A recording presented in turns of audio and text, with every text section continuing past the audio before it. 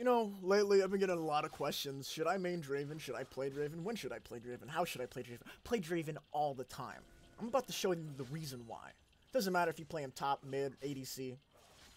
If you know how to play him effectively, like I do, like I'm about to show you in this clip, you're gonna go places, kid. Watch this shit. Okay, axe up, get the free auto in. Get money off that, get the blood rush off. Oh. Hold on. E him off while I heal. To get some distance. Boom. Watch that. W and Q. Oh my god. So easy. Make it rain money. Boom. Double kill. What's that? What's up, baby? I'm out for blood. Looks like this Yasuo was coming out from my asshole. Look at this bitch. He's coming in. Oh. Oh. Oh. Oh. Oh. I can't watch. Oh. He flashed. Oh. He flashed. What? Yo, that flash though. Oof. I know, it's beautiful.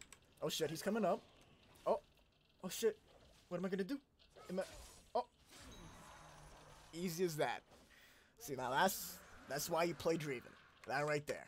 You know how to play Draven? You can come back from, like, that game, I got ganked 3 times before that. One at about 3 minutes. One at 5 minutes. One at about 8:30, and then right there again.